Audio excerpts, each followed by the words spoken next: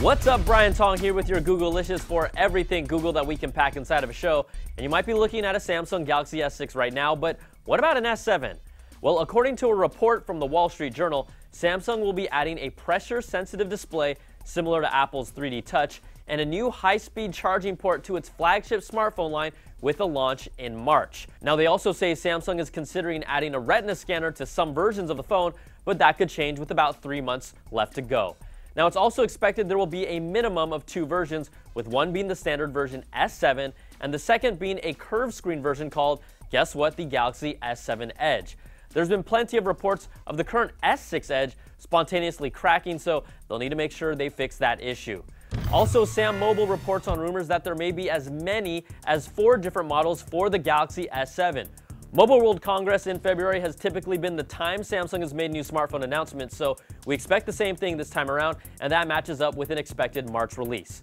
Now, the rumor that we've heard the upcoming Galaxy S7 will have some type of pressure-sensitive screen is true, but you can already interact with an app like Instagram for Android in a similar way to the iPhone's 3D Touch.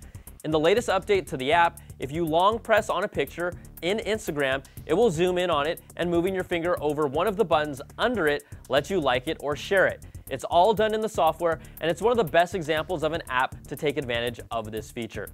All right, Google's Project Sunroof is getting a little boost for consumers. It released earlier this year as a tool to let people see how much sunlight the roof gets. It factors in your house orientation, shade from nearby trees and buildings, and local weather patterns, and it creates a score to help decide if going solar makes sense.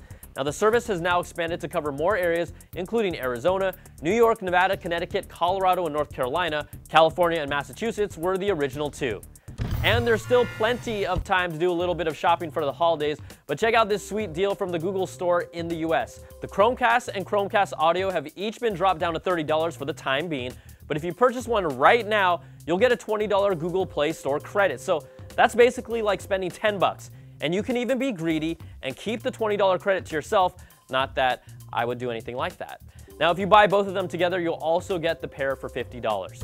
And if you're lucky, you might be able to grab a free Star Wars themed cardboard VR viewer directly from the Google Store as well. The last time I checked, they were sold out, and then they made more available, and then they were sold out again, so keep checking if you really want to try out their cool Jakku Spire VR experience. It's really just one of the many mind-numbing Star Wars tie-ins before the movie this week that I expect all of you to go see before we post the spoilers, on next week's show.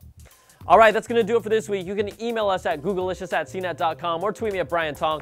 Thanks for watching, and we'll see you guys next time for some more of that Googlicious. Googlicious.